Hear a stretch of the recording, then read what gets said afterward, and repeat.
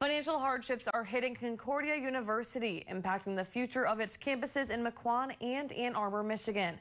Bria Jones shares how this is raising concerns for some students.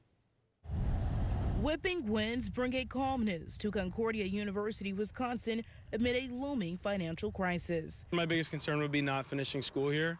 The university sent this email to students this week, alerting them of a recent financial health check that found the university was spending more money than it was taking in. I just heard a lot of people saying that they were kind of sad that they got that email. Students were told cuts would be coming, and the Ann Arbor campus in Michigan must be reimagined by next fall with significant reduction in operations, with smaller cutbacks at the Mequon campus. Just under 5,000 students were enrolled at that location last fall, compared to 1,200 students at the Michigan campus. Kyle, a freshman accounting student at CUW, says he understands the need to slash the budget. I think we have a really strong admin team. I know this is going to be a tough situation, and the outcome for both parties isn't going to be good.